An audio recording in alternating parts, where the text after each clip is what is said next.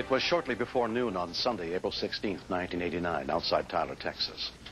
Stacy Henderson and her 6-year-old friend Joshua Oliver had walked down the road to return a video game to a neighbor. They were just a few hundred yards from Stacy's house when the unthinkable happened. I'm scared it might happen to me, so I just started running back, because if I didn't start walking, he might have got out of the car and grabbed me too. I ran to Dee's house. He was out of breath, and we weren't really understanding what he was saying. And then for some reason, it just hit me that Stacy had been kidnapped. Mama! How do you know? Where? After he got his breath back, he was able to tell us it was a white man with brown bushy hair, and it was a big brown car. It was bigger than his mother's. Immediately, Dee Mullins went to look for her 7-year-old sister, Stacy, while their adoptive mother, Velma Henderson, went to call for help. 911, what is your emergency, please? Dispatcher Tammy Macklin took the call. Okay, what is your name? The first call I got was from Mrs. Henderson. She couldn't give me very many details because there was a 5-year-old with her daughter when she was kidnapped, and he was the one they were getting their information from. It was real sketchy. A white male?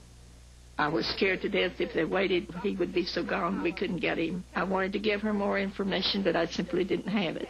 Time makes all the difference in the world on a call like this. Miss Henderson, I'll have a deputy out.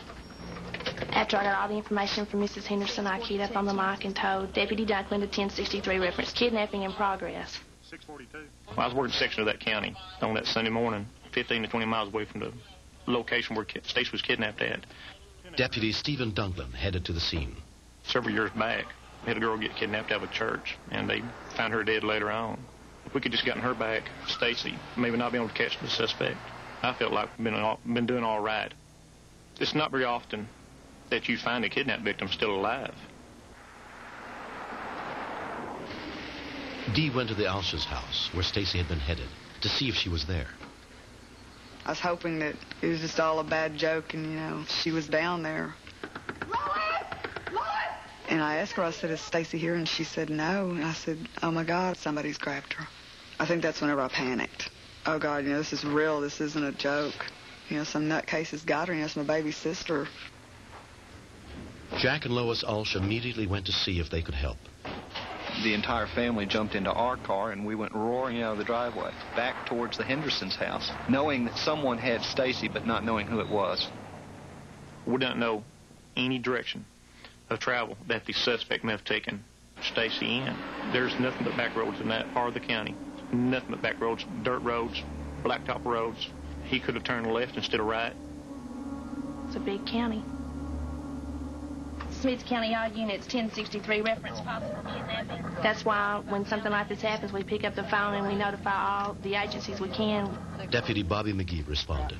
Myself and Deputy Brewer were assisting another officer serving a civil paper when the call came in to Deputy Dunklin to proceed on a kidnapping charge.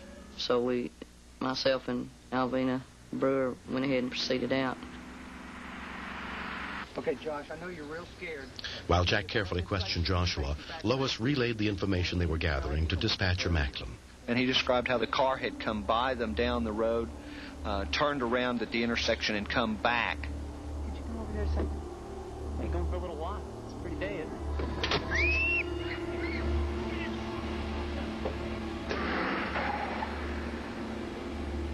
Asking him for a whole lot of information didn't give us very good results, so we asked him for a little bit of information at a time. Jack then went to gather neighbors for a search party.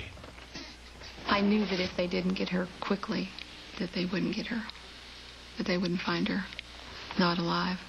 So I started calling neighbors. I just got the phone book. I called one by one every neighbor I could think of and told them briefly what happened and asked them to please get in their vehicles and just hit the roads because we didn't know which way they went.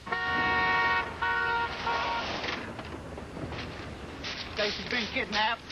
As I went house to house and as my wife called other people in the area and alerted them, there were probably as many as 40 or 50 people out on the road. And all of a sudden there was a lot of traffic around the Hendersons. Some would drive around for a while and then they would come back to see if anything had happened. They just seemed like they materialized out of the trees. We couldn't imagine how they had all learned about it so quickly. We were certainly glad they were there and willing to help. Josh's mother, Lisa Oliver, comforted her friend Dee. We talked a lot. You know, we was walking down the road and everything. We were talking, and we were trying to convince each other that, you know, she was going to be okay. There's just so many things running through my mind. Where is she? Is she okay? Has he killed her? You know, has he molested her in some way? And everybody always thinks, well, something like this doesn't happen to your family. I got news for them. It does. It happens. And it can happen to anybody, no matter where they live, whether it's in the middle of the city or the sticks. It can happen. When we continue. It's like somebody reaches in, you know, pops your chest open and